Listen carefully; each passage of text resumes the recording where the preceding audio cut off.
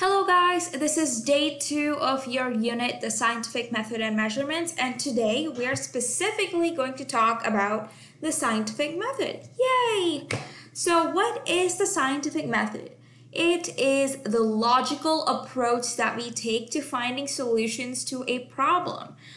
It is the most systematic way to find answers to questions we have or problems we are facing.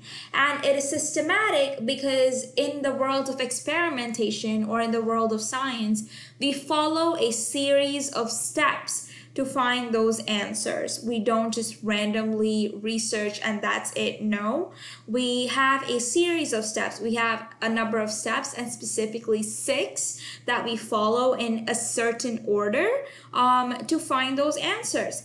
And that's all it is. That is the scientific method.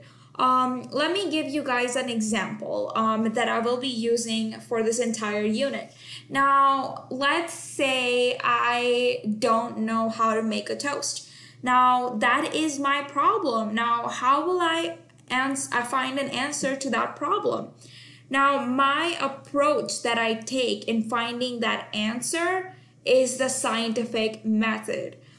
So first, I might identify the problem. Now, I've already done that. I don't know how to make toast.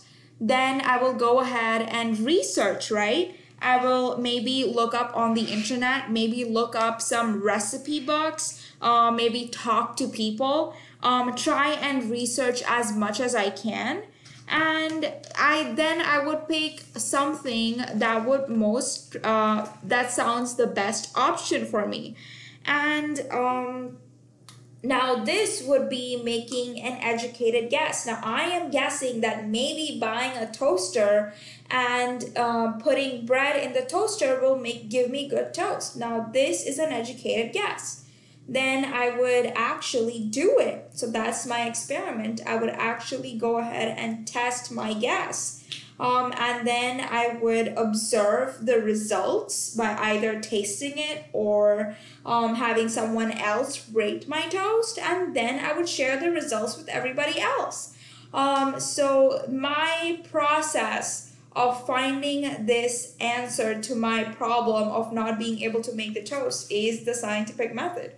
And I'm sure you guys use it in everyday life, and I can't wait for you guys to share your experiences with the scientific method in everyday life pretty soon. So I'll see you guys later.